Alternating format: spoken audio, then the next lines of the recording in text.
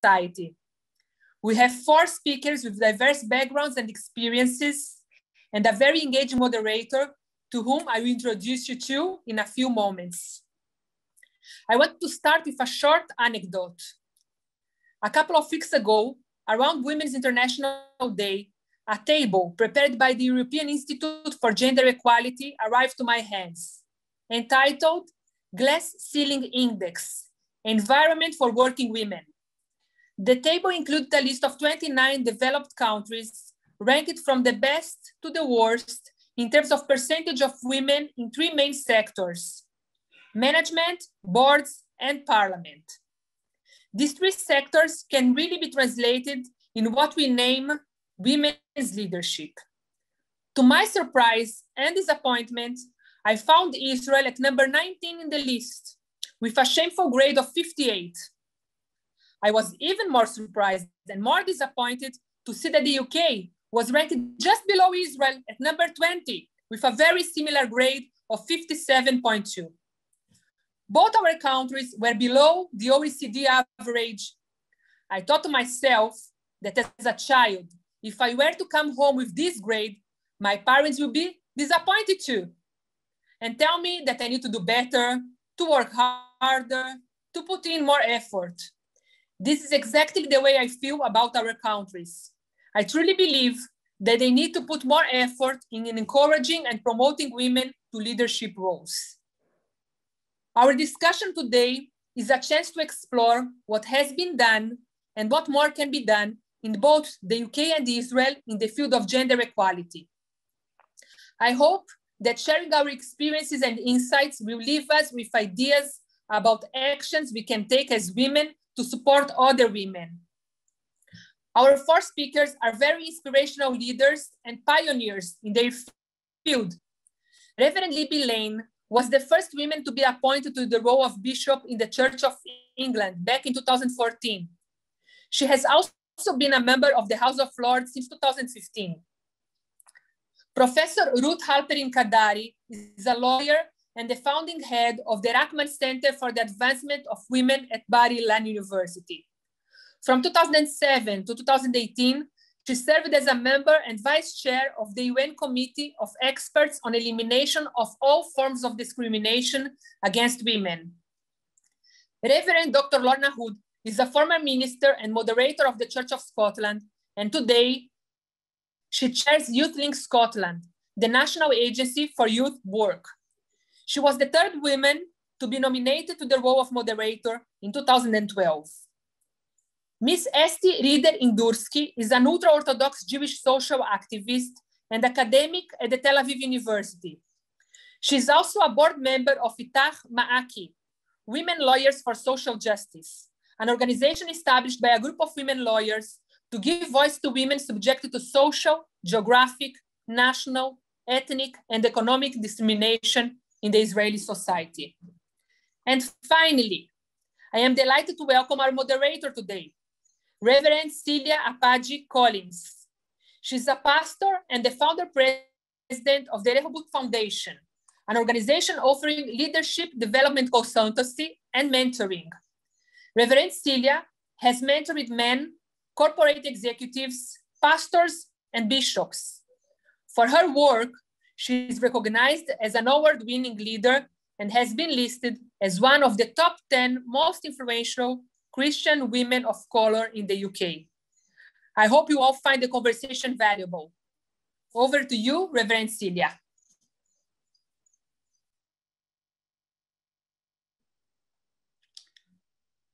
Celia, you're muted.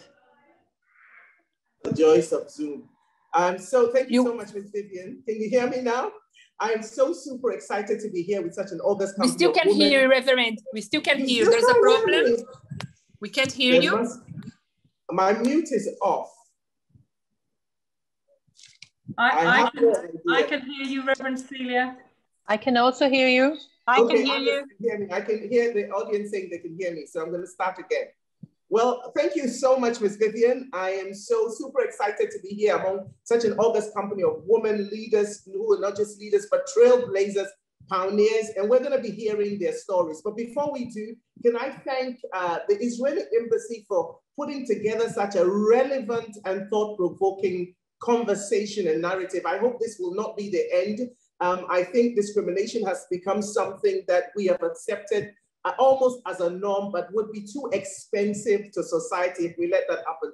The last time I checked the definition of leadership, it had nothing to do with race, class, or gender. And I hope that we can explore the stories together of these women achievers and hear your scars, your battles, your tears, the good, the bad, and the ugly, and how you have been able to get where you are, but also to provoke us and to call us to some kind of action, which is why we're gathered there. Women from all over the globe. I am speaking to you right now. I live in the UK, but I'm speaking to you from Ghana right now. And I know the women from Ghana, from Nigeria, from the UK, from Canada, from the US, from all around the world listening today. And may this be the day that the phraseology glass ceiling is no longer going to be heard, because we just broke it and shattered it into many, many parts. Oh, it's wonderful to welcome the speaker we've been waiting for, also Professor Sheriff from Israel. Well, my first question is to all of you. Can we hear your stories, please? Hold not back. We're interested in the grime and the good, the teary bits and the laughy bits. So I'm going to go first of all to Bishop Libby. Your story. Thank you. My grandmother, my nana, left school at 12. She grew up in the valleys in Wales, and she left school at the age of 12 to go into domestic service, to be a maid. My mother was discouraged from attending university and went into teaching, and when she worked for to become the head of a school, was told she couldn't be because she didn't have a degree. So my mum did a degree part-time with 3 children under 10 while holding down a full-time job. The reason I am where I am today is because the women who went before us broke the ground for us. The generations before me made extraordinary, lived through extraordinary changes and transitions. I stand on the shoulders of giants, most of whom are unknown and unnamed by history.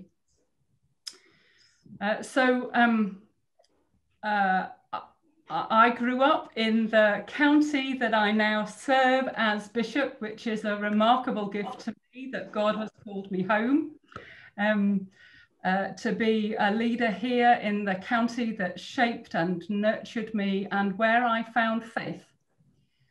I started going to church on my own as a child at the age of 11. And the village church in Derbyshire loved and nurtured me into faith. They introduced me to Christ and to what it is to live a life in his service. And so from being a child, from being that sort of age, 11, 12 years old, I have understood that, that God loves me such that God gave his all for me in the life and death and resurrection of Jesus. And my underlying desire from that age has been the question: how can I give all of myself back to God in love and in service to God? At school, I thought I might be a civil engineer. What I am is a failed builder of bridges. I love bridges, and what I thought I would do as I was growing up was to be an engineer, to build bridges, to transform people's lives across the globe, that kind of civil construction. But it turns out God had a different intent for me.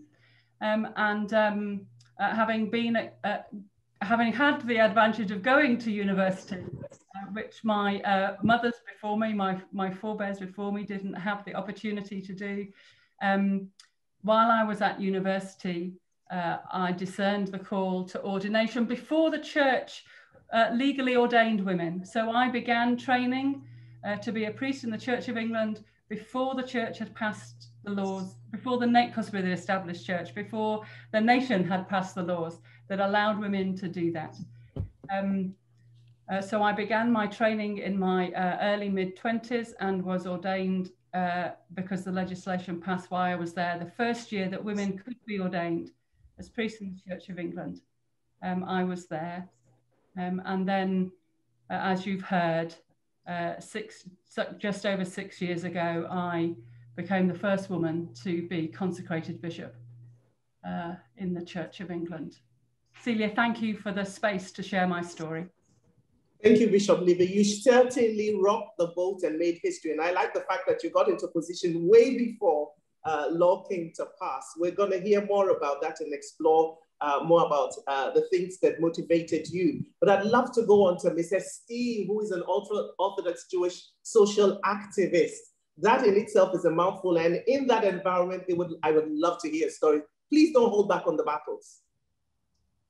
Okay, good afternoon. We all know today is March 24, right? But for me, it's mainly 11 of Nisan, and it's almost Passover, the most horrified holiday for Jewish ultra-Orthodox women. 3,700 years ago, God miraculously took us out of Egypt. Unfortunately, he did it very quickly. We didn't have time to bake bread. And therefore, I have to clean my house now to a spotless status and cover everything with silver paper. Don't ask. So the reason I'm sitting here pretending to be calm is just because I feel very, very privileged to be able to meet with such remarkable women, even online. So in the next few minutes, I will take you to a journey through ultra-Orthodox feminism that is making history now in Israel. And I will be sharing with you the efforts to pave the way between exclusion and extreme restriction against women in the ultra-Orthodox, aka Haredi community, and still be a part of this community and still be religious women.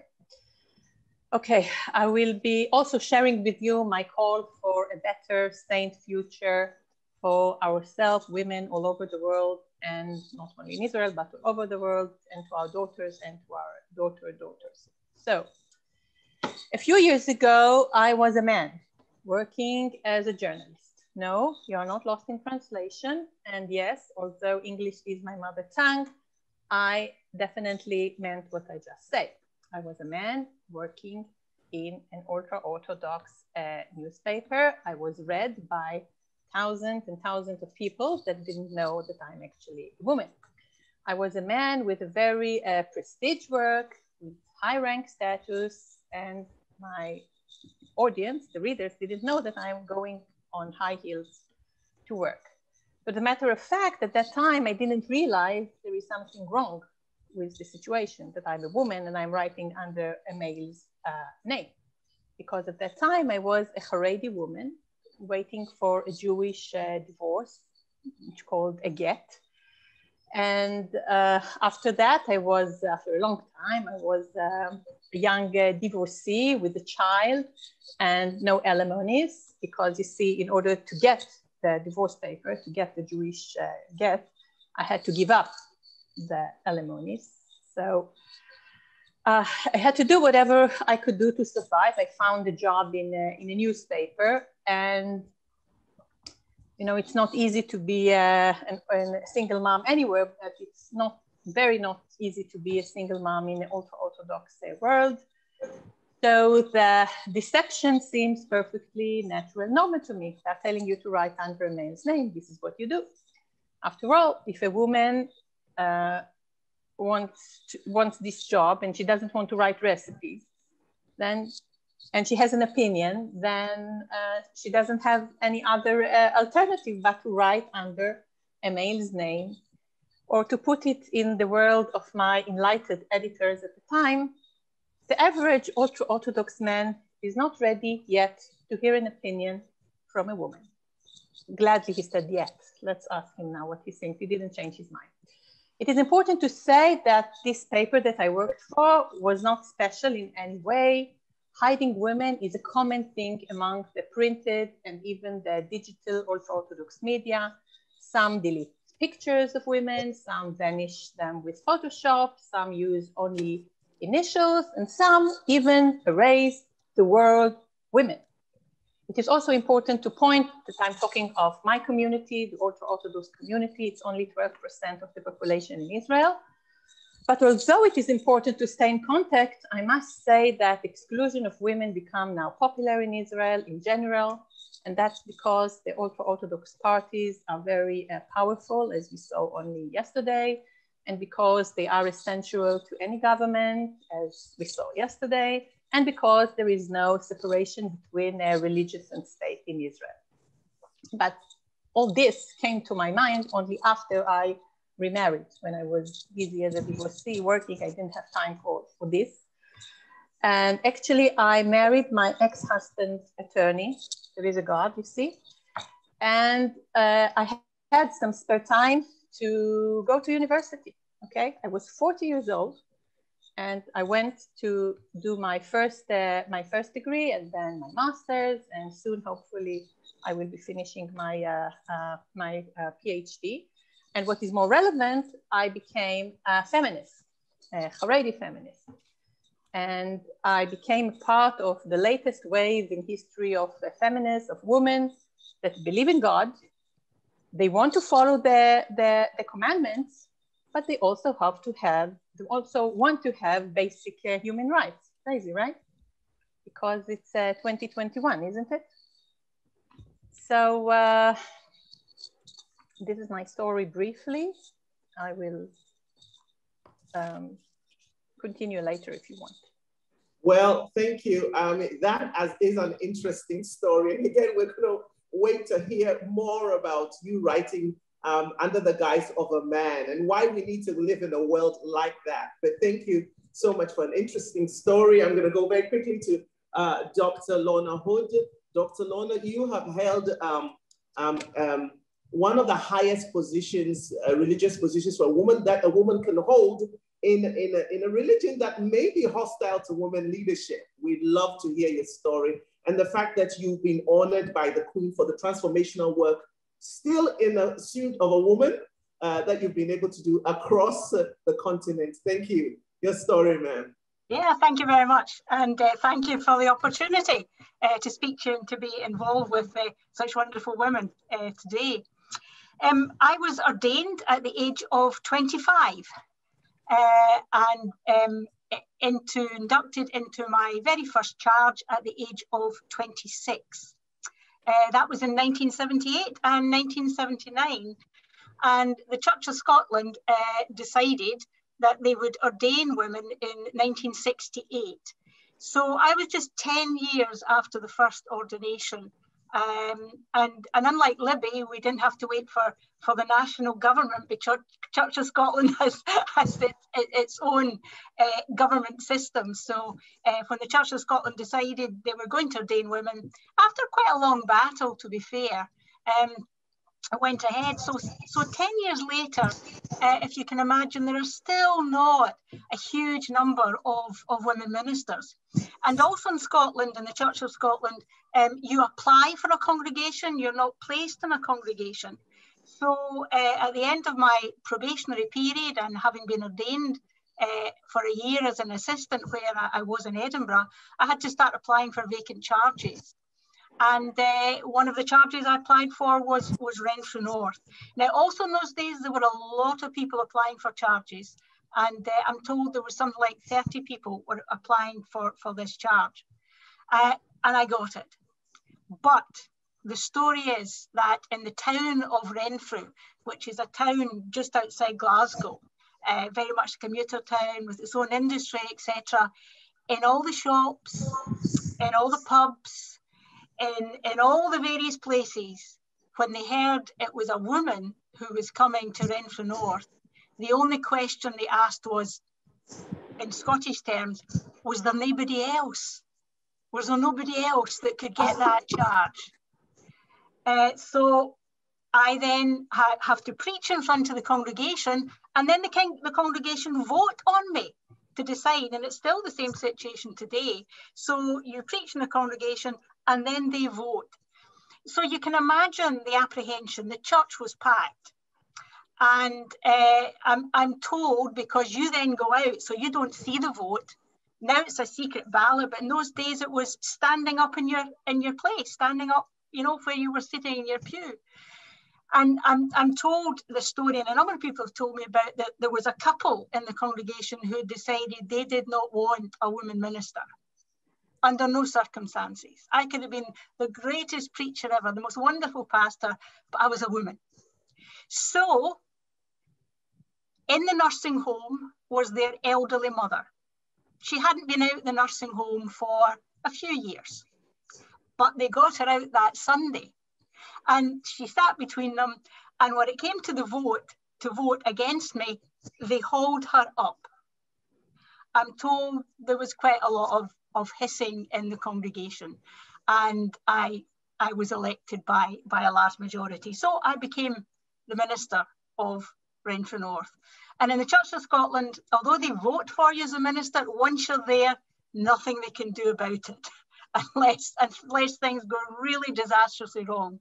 So I was there for 37.5 years. And in that time, first of all, I was married a week after I was inducted into the charge. And then 5 years later, I had my first child. And 4.5 years after that, I had my second child. So I was involved, as we'll probably speak about later, in maternity leave in the Church of Scotland, which was a completely new thing for them. I've always said in that time, I had great support. A lot of the people who were ministers beside me, some I'd been at school with, some I'd been at university with, and I never ever felt the prejudice. When I became moderator, and although I was the third woman, I was the first parish minister to be moderator. And I went to different parts of the country. I went up to the Isle of Skye, Loch Carron and Skye Presbytery, which is theologically on the right wing. I was only allowed to preach in 2 churches on the island. I was there for 10 days. There was only 2 churches in the island I was allowed to preach, up in the very north of the island. And another meeting organised by the Guild, used to be the Women's Guild, it's now just the Guild. I didn't say anything unusual. I only said that they were equal before God, that they had their gifts and their talents, and they were going out of that congregation. They were going out that day, some of them in tears. And it made me realise that for a lot of my ministry, I had been in a bubble. The bubble where I had been accepted. The bubble where, because I was young and female, and they needed those young and female on committees, I was given lots of opportunities. And it made me realise that I had been in that bubble and blind to what some of my sisters were experiencing in other parts of the country, and the prejudice that they were putting up with. So I think that was very much an eye-opener for me. But I've now retired. I know, early retirement, but not too much, full retirement now. And as you say, I'm chairing YouthLink and doing what I can in various ways. So that's my story. Speak a bit more of it later. Thank you. Thank you. Thank you so much for the difference we make. And I'm sure that everybody is excited about these journeys, and it feels like the stories are the same, the fights are the same in different contexts. I want to encourage our audience to please put your comments. I know you've been doing that. Keep putting the comments out, sharing little bits of nuggets that you're gleaning, but also put your questions in, because hopefully we will have a little bit of time at the end to explore some of the questions that you have. But I'm going to go on to Professor Ruth. Now, you've done it all, seen it all, bought the t-shirt, the cap and everything. You've been involved with the UN, you've been involved with politics and influencing policy. at your level, bring in your expert opinion, and then in academia, your story, ma'am. Thank you. I just want to say first that it's a huge honor, and Bishop Libby spoke about standing on the shoulders of giants. So I feel that this is a convention of giants, and I'm really grateful for the opportunity to be part of it. To Estee, it's not just the ultra-Orthodox women who have been pulled out from the kitchen now, and it's actually a welcome distraction. But after we're done, going right away to preparations for Passover. So I am an observant Jewish woman. I was brought up within mainstream Orthodoxy in Israel.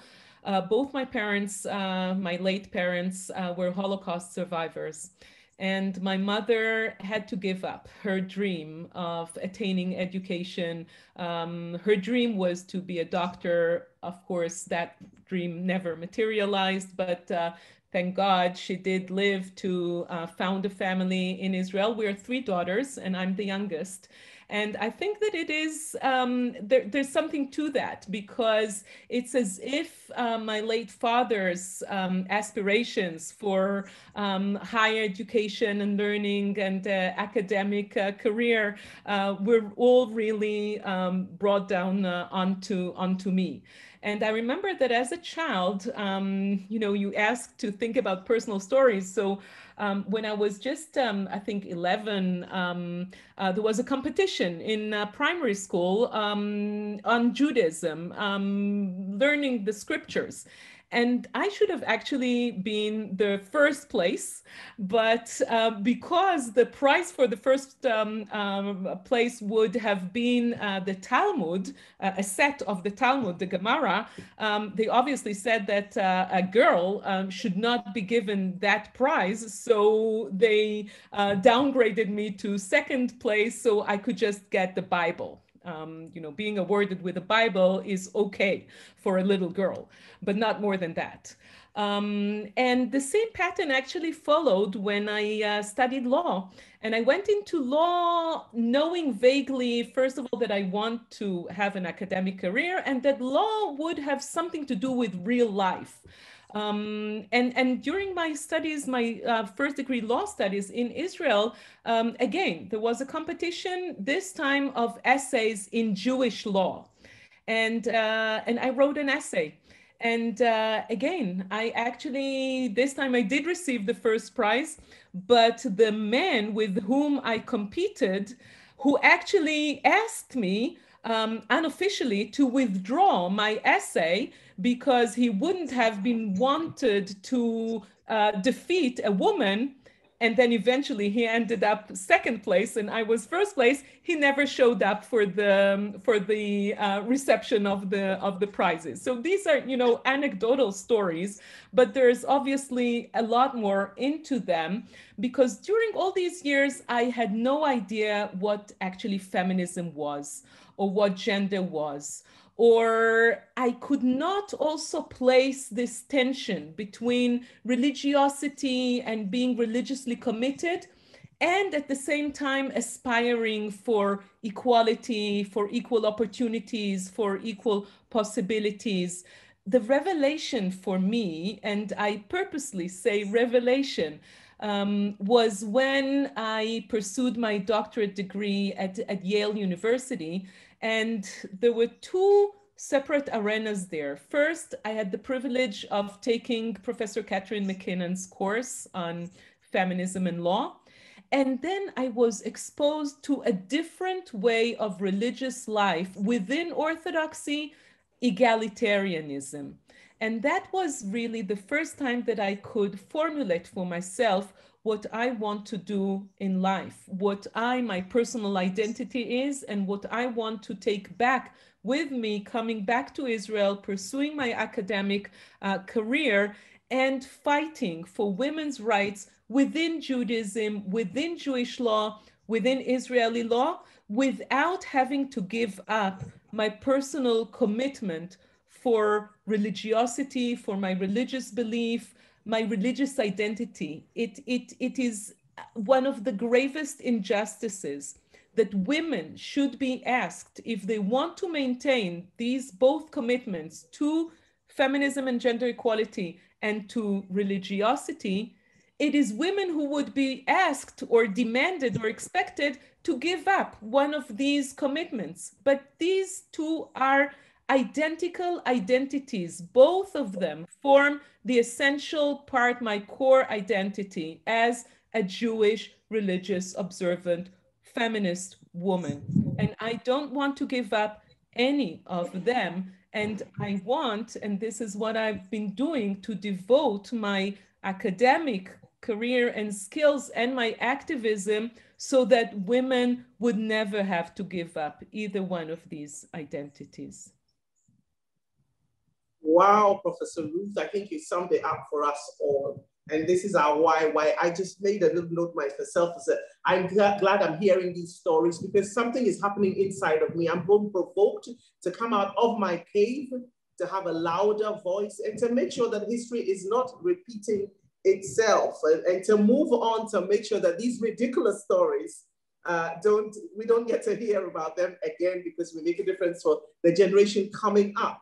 Well, we want to delve deeper and to hear more about your story. So I'm going to go straight to Bishop Libby and ask you, as the first female bishop in the Anglican Church, what do you see as contributing factor to that change?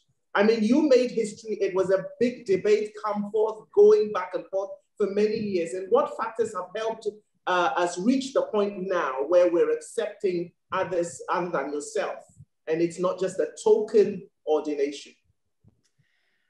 Thank you.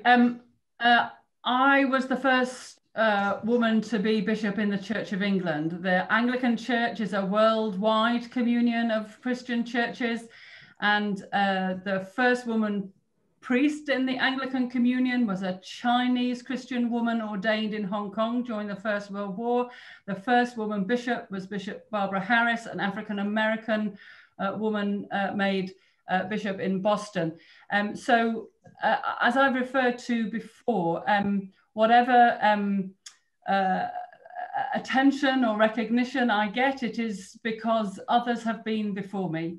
And paved up women and men together, and women and men of all faiths and none, who have fought and struggled and prayed. My own leadership journey has been hugely influenced by sisters and brothers in other faith communities, Jewish faith communities in this country, Reform and Orthodox and Muslim sisters and brothers, as well as Christian sisters and brothers, all of who have helped to shape and influence who I am and how I exercise my leadership. And I recognize there's a limit to who we can have here today and what we can say, but just to be really clear that the place of women in the UK has been hugely influenced by women and men of other faiths as well as Christian leaders. And I know that leadership in Israel has been hugely influenced by women of other faiths, as well as those who are Jewish. So there's something really important about the recognition that we belong to one another, and that it's not me that's got me to the place that I am, but it is my sisters and brothers alongside me who did the hard work and opened the door so I could step through it. And certainly you mentioned about those who've come after me. A mark of whether I have done this well is how many women have come after me. And so there's a real sense of I've held this place well enough because 25 and counting other women have come behind me. I'm also conscious that there are things that still need to be addressed, because although there are more women now who sit within leadership in the Church of England, we were hearing about the fact that there are not enough women in other places of leadership, whether that's in politics or business or public life more generally in the UK as in Israel. And we have much to learn, therefore, from other places around the world. But that although there are more women now in leadership in the Church of England, and there are not enough people of minority ethnic backgrounds or people from other socioeconomic backgrounds who don't, for whom access into places of influence and power is restricted, that actually if we take seriously those who have sacrificed so that we women of this generation can be where we are, part of that responsibility is to look to those who are currently excluded and to say, what's my part in opening the space for other excluded people to have equal opportunity, equal choice, equal access, equal resource. Thank you, Bishop. Much work to be done, much work, many more challenges, but you've left us with two things that I want to remind people so we don't forget. You did say something very powerful. You said the mark of how well you've done is how many women take their place after you. And I think that's a good marker for all of us, that in all of our labors, those are outcomes we should be looking out for, and to make sure that we make room for others. Thank you. I think that's a very, very important point. I'm going to go straight to Estee, our esteemed female leader and activist. What are you and other women doing to increase women's voices within your own community? I'm sure the challenge there is perhaps fiercer than many of us could imagine. What are you doing? Well, you know, I'm very touched with what people said before me. So, but I want first to say that changes within Haredi community have been really identified in recent years, and many transformations have taken place in my sector. And you know, it's usually painted in black and white, but it's not really a black and white. And these changes have especially thrived in spheres in which Haredi women are operated. So what do we do? What do I do? It will be impossible to describe in 2 or 3 minutes, because you could find Haredi brave women doing remarkable things in any field you could really imagine, from integrating women in a better position in the business world or politics, or fight children and women sexual molesters. And today I heard that a friend of mine, her name is also Estee Solomon, she's getting a prize for integrating Haredi women in the IDF. And this is crazy because Haredi men are not going there, but she integrates Haredi women that are working there in computers. So, and we're doing really everything. But I want to mention one phenomenon that Professor Revd Kaddari started to speak about it, and it really shows that all the struggles are really mutual.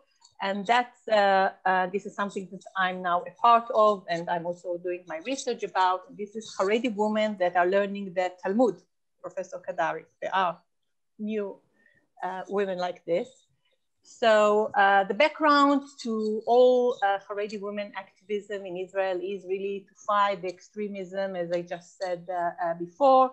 And the extremism is something new. I grew up Haredi, and I grew up in ultra-Orthodox schools, and things today are much worse than they used to be. It's not, and I was religious my entire life, and I came from a religious family, and extremism today is really something that is very difficult for women to bear. And one of the things that Haredi women are doing these days, and this is brand new, is to try to break the religious and cultural barrier of learning the Talmud, learning this book that Professor Revd Kaddari couldn't have when she was a child, and Haredi women can't have today.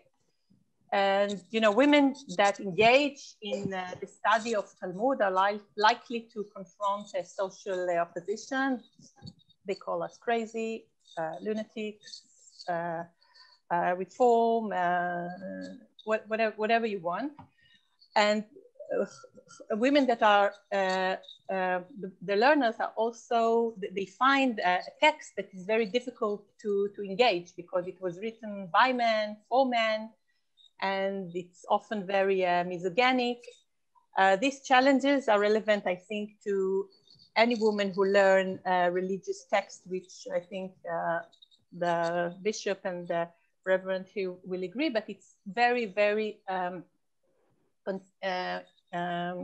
relevant to Haredi women because the ultra-Orthodox community is defined as a learning community. The men are defined by learning this Talmud that the Haredi women are, they can't touch it.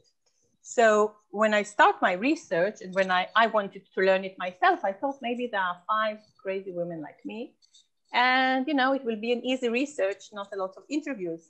But I found 50 women already that are learning every week, a few times a week, every day 1 page, of different kinds of women. And they're learning Talmud. Now, maybe the audience, I can't see the audience, but maybe some are laughing. She found 50 women, big deal.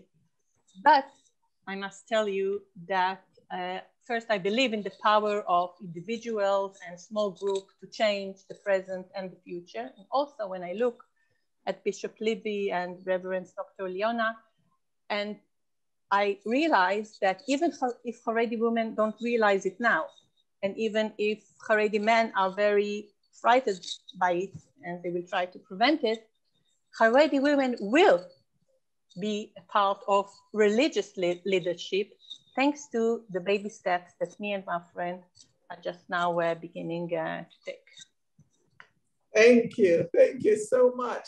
It has been said that the question is not who is gonna let me, it's who's gonna stop me. I like that. Who's gonna stop us? Reverend Lorna, Dr. Lorna, as a woman minister and moderator, you have spearheaded definitely policy change. Can you tell us why this is so important? So we've heard stories from ordinary families coming up, fighting through, our families fighting through the modeling that's been left for us through grassroots, but why is policy change important, and especially at this time? Yeah, policy change needs to happen because you need always the laws to back things up. I saw in the chat thing, people saying, what is a moderator? And in the Church of Scotland, we are ruled by a yearly meeting of the General Assembly. And that's where we pass our laws, our rules, our regulations, which then filter down to the church. So basically, although you can have things at grassroots level, if you really want to make real changes, they have to come also up here, up at the top of the General Assembly. And the General Assembly consists of a mixture, equal mixture of ministers, elders, and also the diaconate.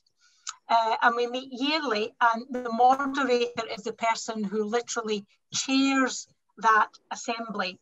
It's a week of meetings, of debates, of policy change, and as moderator, you chair that. And then for the next year, basically you're the face of the church. You know, you go out in a big PR job, really. But you're also involved in all the things that are happening in the church. The big policy change that I was involved in the 1980s, and nowadays it may seem, well, that's not a big thing, that's not a big deal, but in those days it was, and that was maternity leave. Mm-hmm. Because as having a baby, and in those days, maternity leave was not nearly as generous as it is now. It was, I think, something like 12 weeks.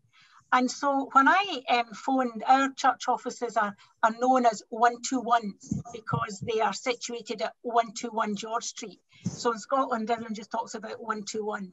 So when I phoned 121 and said, what do I do about maternity leave? What do you think? And so maternity pay at that time was equal to what a locum would get for doing it. So they said, just work it out yourself. Just work it out yourself. So that was okay, and it worked. And then what happened after that was that when anyone else who got pregnant phoned, they would say, just phone Lorna Hood. She'll tell you what to do.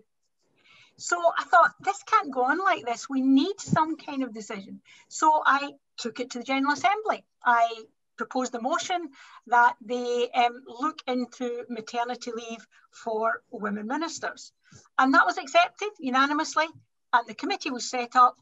And I always remember the first meeting. Of course, if you propose something, you then land in the committee. So the first meeting of that committee, I was really uplifted because all the others were men, apart from me. And I thought, here they are, they're deciding on women's maternity leave. But the one thing they said was, let's get what the maternity leave and regulations are for all the other professions, doctors, teachers, lawyers, etc. And then they said, because we want to do the very best for our women in the ministry. And they did that. And we did have one of the best in its day. And of course, that has changed with rules and regulations over the years. But the other thing in Scotland is that we have been blessed, and I say blessed, with women leaders in politics as well. Our First Minister is a woman. The leader of the Conservative opposition is a woman. And until not all that long ago, the Labour Party, a woman. So we had 3 women in the Scottish Parliament. So therefore, in Scotland, it's not so unusual. And yet there is still within the religious sphere, still a kind of apprehension that's there. There has been another woman moderator after me, and I think we will now always be mindful of that gender balance. And in fact, we have in the Church of Scotland, Catherine Gilmore, who is the Gender Justice Officer. So that in all our policies and all the decisions that we have to make, gender justice is taken into account. And that, I think, is great for how far we've come just since the ordination in 1968. Because in the life of the church, that's a tiny, tiny part. Thank you. Thank you, Dr. Lorna. Interesting thoughts. Definitely, women have to change our relationship with power. Absolutely different. We have to change our outlook and bring our children up to change their outlook on power and on influence. We need to go for it. Professor Ruth, gender equity and gender justice, you're not a stranger to it. Your main focus is women's rights from a legal perspective. How would you respond to what we've heard from Dr. Lorna today and in relation to the Israeli context and Jewish law? You're on mute, ma'am. Yes. So following up on your last remark about changing our relationship with power, law is power, and Judaism is a religion of laws. Main tenet in Judaism is Jewish law. So my engagement with the law and with Jewish law is a natural combination. And I'm listening, I'm hearing our 2 colleagues from the Church of England and the Church of Scotland, and I'm envious because it seems that they really managed to integrate the perspective of gender justice into the making of the laws. And we in Orthodox Judaism, and this is to be differentiated from Reform Judaism and Conservative Judaism, but I'm talking about Orthodox Judaism not just because I myself, as I said, was brought up Orthodox, and because Estee here is ultra-Orthodox, but because Orthodox Judaism is in fact the religion of the state of Israel. As Estee mentioned, there is no separation of religion and state, or religion and law in Israel. And the area in which I specialize in is family law. This is actually where everything gets integrated into. It's the juncture of the non-separation between religion and law and state in Israel, because there is no civil marriages and divorces in Israel, only religious marriages and divorces in Israel. So this is where our struggle is. And as the founding academic director of the Rachman Center, the Rachman Center was named after the late Rabbi Rachman, who actually dedicated his public rabbinical career for the rights of women within Jewish law and within Judaism, and actually paid a high personal price for that within Orthodoxy. So that's what we are fighting for, following on his vision. And we're struggling to make changes. And changes are coming. It was unheard of even 10 years ago that women would actually serve as legal advisors within rabbinical courts.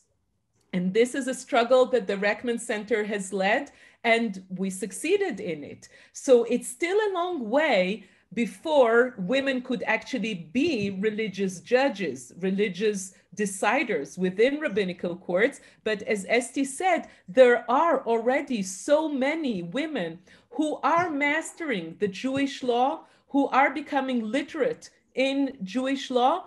And we're preparing the appeal to the High Court of Justice, because the High Court of Justice does have the supervisory power over the rabbinical court. It's very complex, but there are ways in which we can maneuver, and that's what we're doing. And I just want to mention one last thing.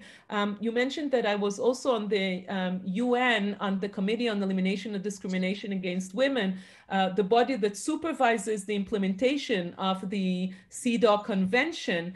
And one of the most moving experiences that I had when sitting 12 years on the committee and hearing reports from countries and hearing reports from civil society and from women.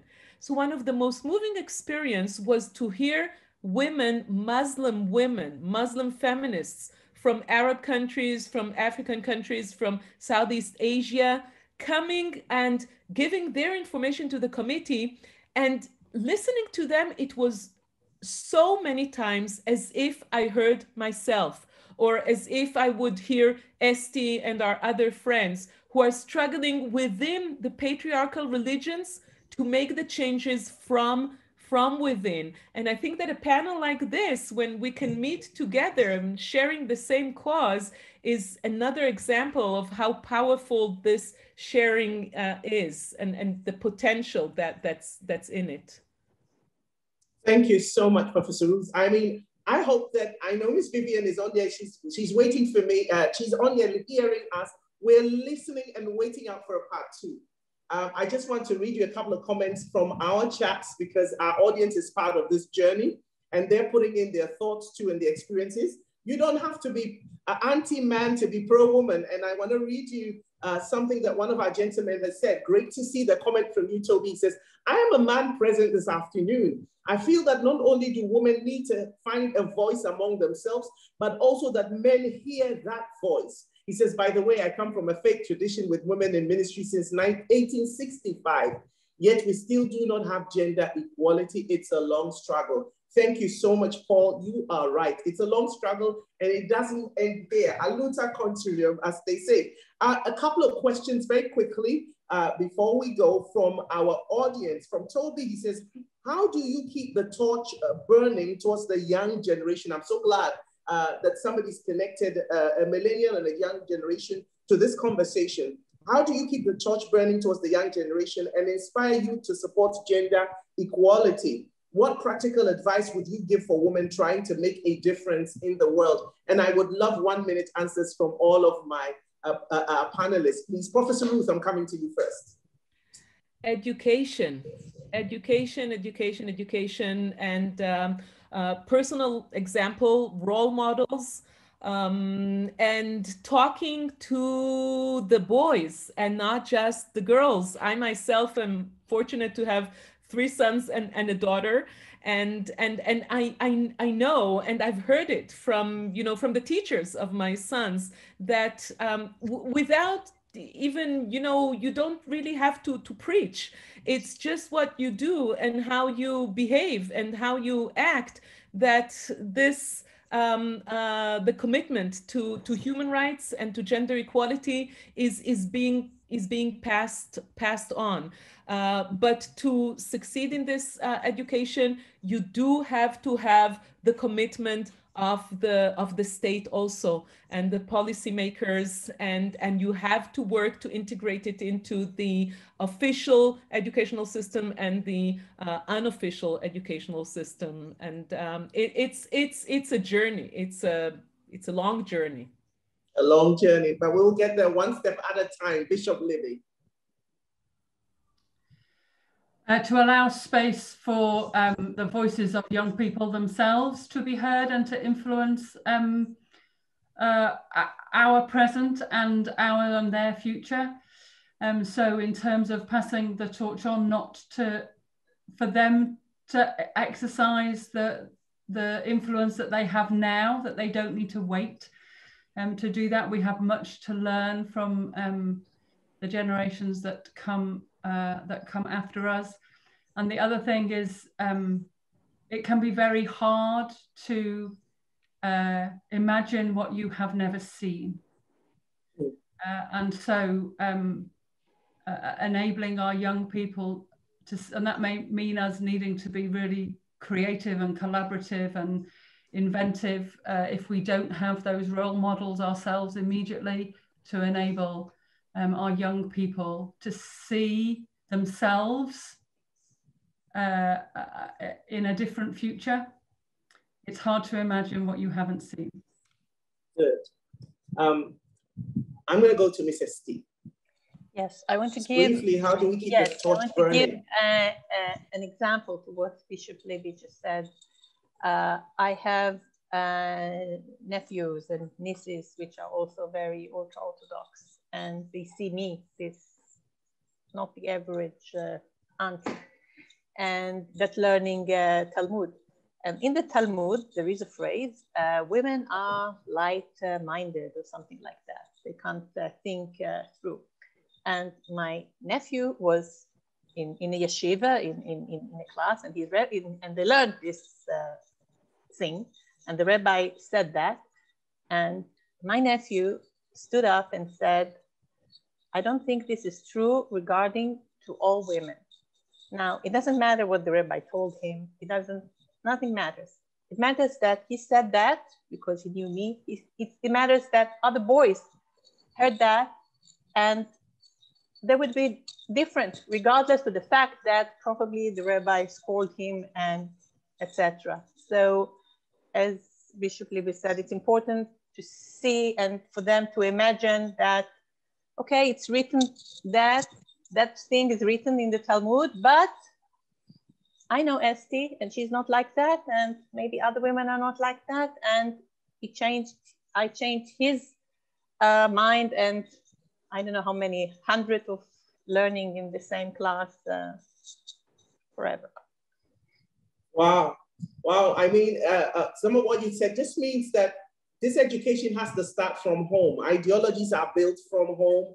I think they say that the mind is the womb of your life. And so whatever we believe, we live out. And maybe as an African woman, I can also say this, that we bring up our women a certain way, but maybe we ought to educate our men a certain way concerning women before they get somewhere where somebody poisons the mind. Dr. Lorna, last word to you, man. I agree with everything that's been said, but the one thing I'd say is don't rest on what we've achieved, because it could so very easily fall backwards. And it is so easy, and as I said at the very beginning, I sometimes think I was just in a bubble because everything was fine with me. Don't rest on where we are. We have to always be aware, and I think of some churches in different parts of the world that did have women. I think the church in Australia, and now they're saying no. So they have, for my mind, they've gone backwards. And so we've made great progress, great steps forward, but we could lose it so very, very easily.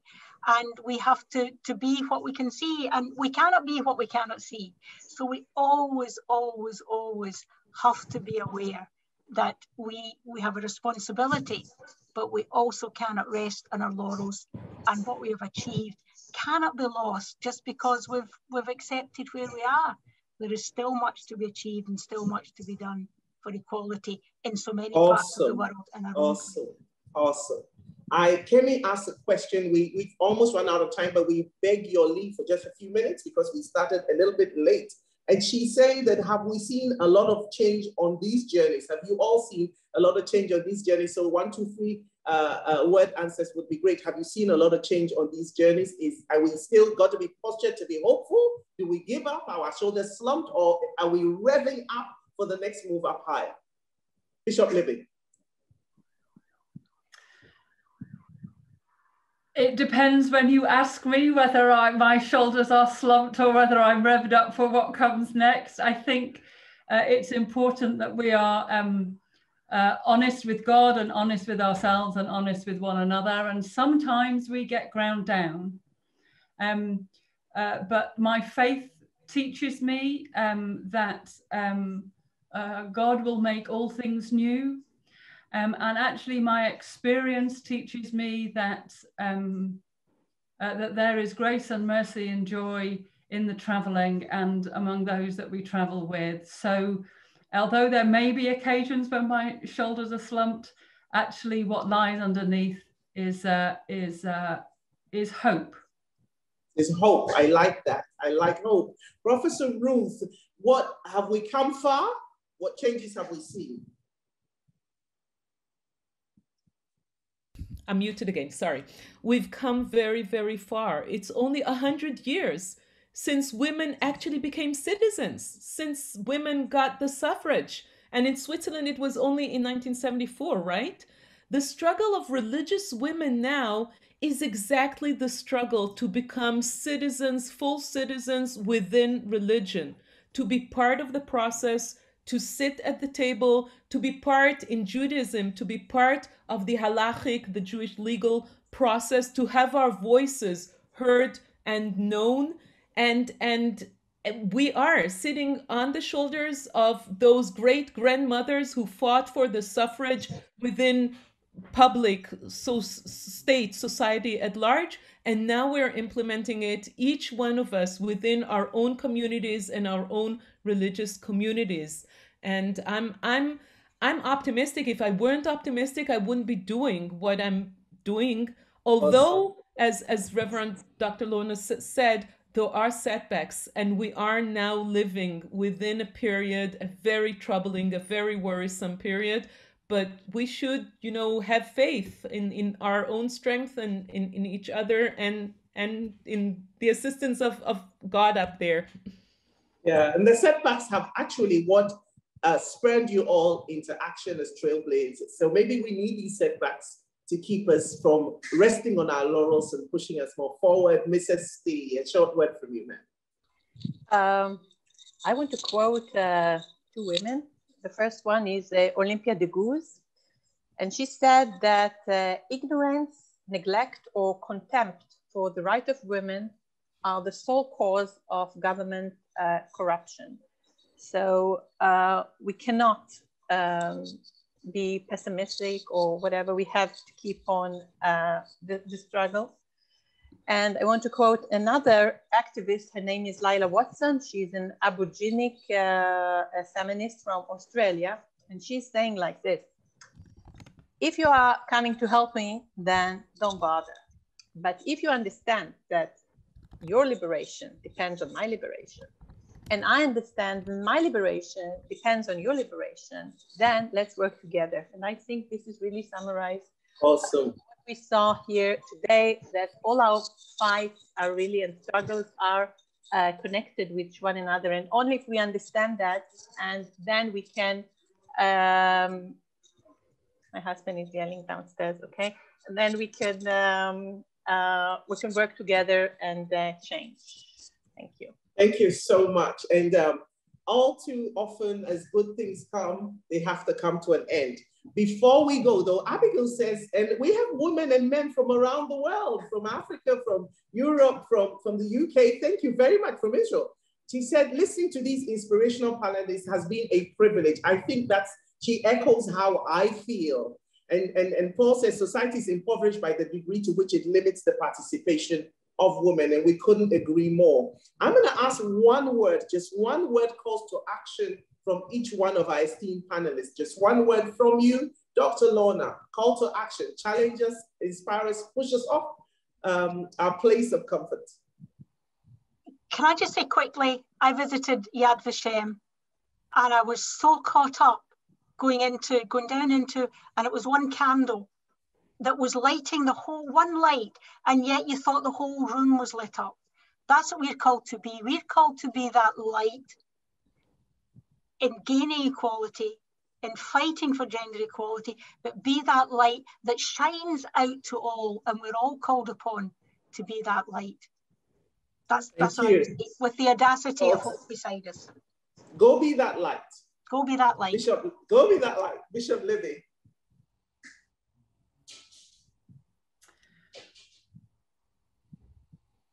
Use the voice you have. Use the voice you have. Whatever circumstance you're in, wherever you feel you are in the circumstances of your community or society or across the world, you do have voice. So use the voice you have. You do have voice. Use it. Professor Ruth. Going back to feminist origins, sisterhood. Sisterhood is powerful while taking into consideration all the differences between us. There is still more that connects, and together we are much, much more powerful. Together we're much powerful. Sisterhood taking place right now. Mrs. Steve.